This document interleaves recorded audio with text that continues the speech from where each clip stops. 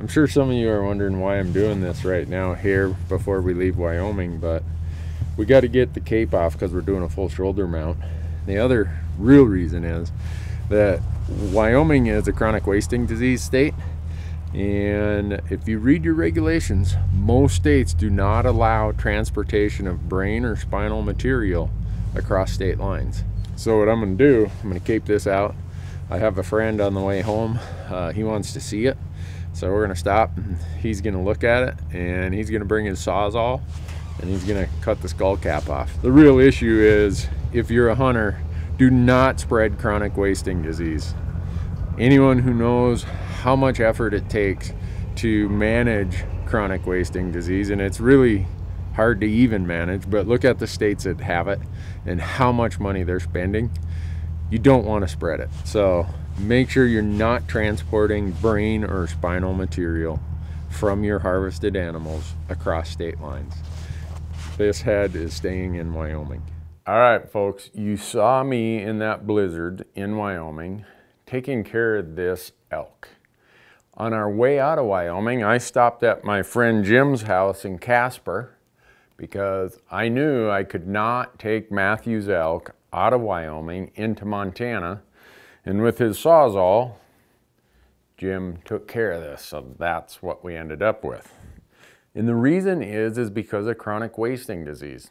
I know we said that earlier in the video, but I want to emphasize it because recently there's been all of this stuff coming out. I will call it fake news, for lack of a better term.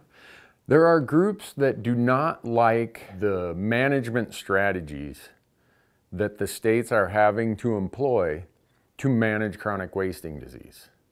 And so they are out there shopping for opinions, trying to create doubt in hunters that, oh, CWD will be cured in the next 12 to 18 months. Oh, CWD is fake.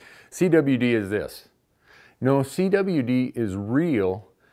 And one thing hunters may do by accident, just by not even knowing, is by taking an infected animal from one state and bringing it to their home state. And that's why all of the states have come up with these rules where you cannot transport skulls or the spinal material. So if it has brain matter or spinal material, you cannot transport it across state lines. So you've seen videos we've done in the past. Right down there is Marcus's Coues deer from Arizona. He boiled that right out in the field. We boiled 3 of them out in the field in Nevada.